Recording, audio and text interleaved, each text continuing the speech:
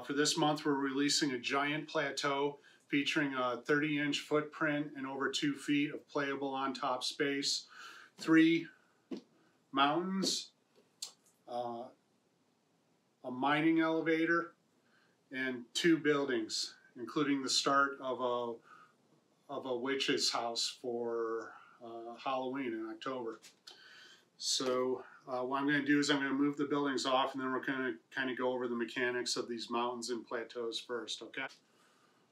Okay, first I'll talk briefly about the 3 mountains I'm putting out. Each one of these mountains is going to have a cave entrance that goes to a small cave area on the inside. You can also use this lower level as rooms for underneath this plateau, and they're cut at just the right height so they'll act as a support for the flat table of the plateau. Okay, and I'll show you those in a second. Each mountain is cut into 3 sections, so you'll have numerous options for how you can arrange parts of this rock. Okay.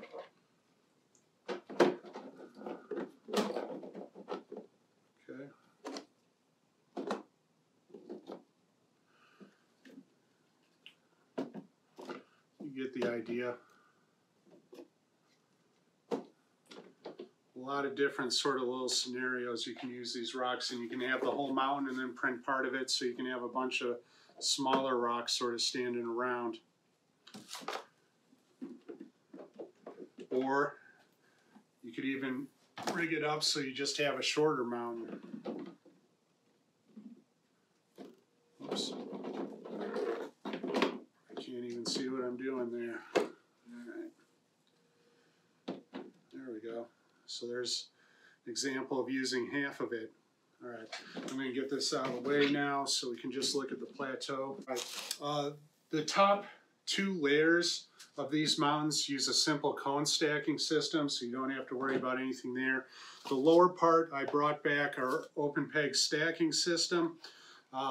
And the reason I did that is so that you can lower these pegs when you want to use them underneath the plateau, okay? So that way they're up when you need to stack things, and you can press them down when you don't need them, and it'll be nice and flush for using underneath this thing, okay? And then when you're ready to raise them back up, you can just use a nail or anything else that will fit and go through the back and push the open pegs back up so that you can use them to stack again, okay? And it's that easy. Some of them might be a little loose, depending on your preferences. You're probably going to want to increase the size of them 1 or 3%. Go ahead and use a raft when you print them in groups of 12 to 15. That's how I do it. That way I don't get too invested if things go bad. But it's still enough there that it's a useful number, and it still gets done, you know, in an hour. All right, it's a little hot out here today. Whew. Again, let's take a look at the plateau. So the plateau is made up of 16 sections on top, or I'm sorry, 14 sections on top, 14 sections below, and 4 crossbars to help hold things together. You want to get yourself some plastic epoxy and glue these things together in sets of 4. I think I have one that's a set of 3. And these crossbars are going to be snug. They're going to fit right in there and kind of snap the whole thing together for you. All right. One thing you're going to see is that I've numbered the bottom of this, and I suggest you do the same as you print out your parts, especially the ones that are square. But you should just go ahead and number them all. It'll just make it easier. I have one here that I haven't glued together yet, so I can show you how easy these things are to put together. Okay, so we have our crossbar there. And these things are going to fit in there fairly snug. I've already put this thing together several times and it's still tight. So these will really act as a guide while you're gluing this thing together and help hold it, so you don't need to worry about clamps and things like that. All right, there it is, back together. Okay. Now to illustrate the use of these mountain bottoms here, I'll go ahead and reassemble it. I'm going to push down all my open pegs on this so it's nice and flat on top. Put that down in the center. Okay, and I could put as many of these as I wanted to in here. And then it's just the right height.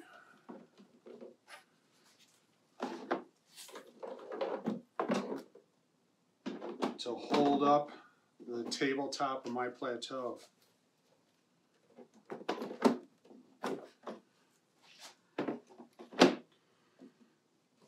And there we are back where we started, okay?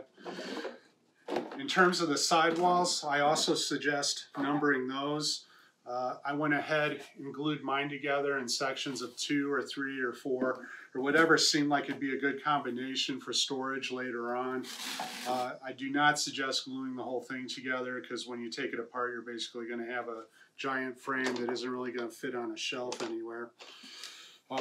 You can see here I got a mine entrance option. I've also included an option with no cave entrance at all for you.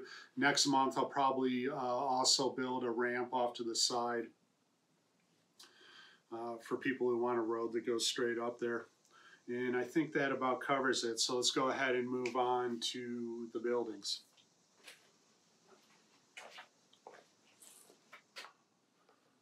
Okay, the first building we're going to go over today is the mining barracks. Towards the end of this presentation, I'll go ahead and pull out one of those mountains again and give you a little bit closer look at those open peg stacking pegs. All right, so here we go on this. This top part here is a small granary. We have a little walkway that goes between the granary and the watchtower. All right, this is all one piece. This is another piece. This just sets right on there. I have some granary stones that you can just sort of glue into place. Okay. Then we have the top of our tower here. The door is the same one we used on the scriptorium. And then this roof comes off in one piece. This is a pretty long print, so I have provided an option with one cut in half. Otherwise, you're looking at a 24-hour print there. And then here is the inside. You can see it's pretty spacious. I have a hide hanging for the door instead of a traditional door. Next month, I'll go ahead and release some abandoned bunks and stuff that you can fill this space up with. I'll figure out some other things that can go in there as well. Here's the start of our witch house. Next month I'll release a plateau with it. They'll feature a kitchen and a dungeon for underneath this structure. Let's go ahead and take it apart real quick. We have 2 cones. These bases print separately, and then you just insert them in and glue them. And then these things just hold themselves into place with gravity.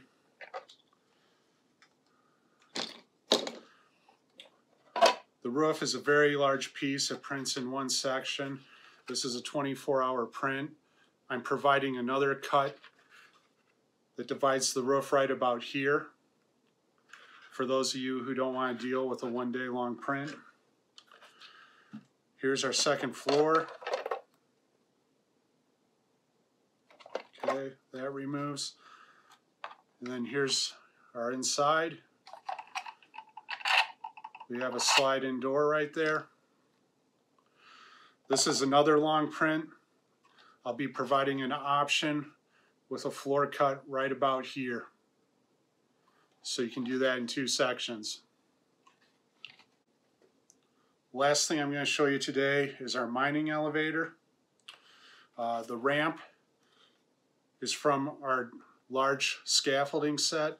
I'll be including this. If you want more scaffolding, you'll have to buy the kit for that off of our back catalog. The mine elevator itself is divided into 2 parts. You have the horse mill on one side and the elevator car on the other. Let's see here. The elevator car is controlled with actual strings, so you have to get some rope. This axle prints right here, prints in 2 halves. what you'll want to do is get some string in there before you go gluing it all together. Let's see if I can get it out of here. There we go. Let's see if I can disassemble it a little bit here for you. Kind of show you. Oh yeah, there we go. So you see that? When I glued that together, I got that string in there just how I wanted it. Okay. And then you can see I got a square right there. That fits right into your flywheel. Right here. It's the same flywheel on both apparatuses. It technically does work, but it's so light, you know, the parts just kind of end up being pushed around. But if you want to glue the parts down, you'll be able to spin things and get the elevator to go up and down. Now this elevator is pretty petite in terms of some of the geometry on it, so I do have a resin version rigged up for you, and I'm going to be using some new resin support style that was shown to me this month, which I think you'll like. Okay, and then the rest of this elevator, there's nothing to it. You got two caps here. There's nothing to stack them. Just glue them on with your favorite super glue and gravity, okay? And we'll move on to the horse mill here. The flywheel will fit on there fairly snug, just like it did on the other part. That lifts off. This is just two parts that you can glue together. Then you got spots here for two horses if you want them. You can resin print those if you want to use our horses, or you can use your own. Now, this lower part here is designed. This part actually comes out, and then this part is loose, and then this part prints like that with a peg. That's the ground. I designed it that way, so if you do want to spin it around,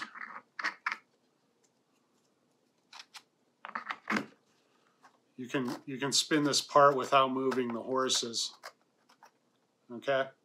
So you don't have to worry about knocking them down or whatever. You might have to sand it a little bit to get it as loose as you need it to be. All right, let's take a look at that mountain real quick, and then we're wrapping it up and we're all done.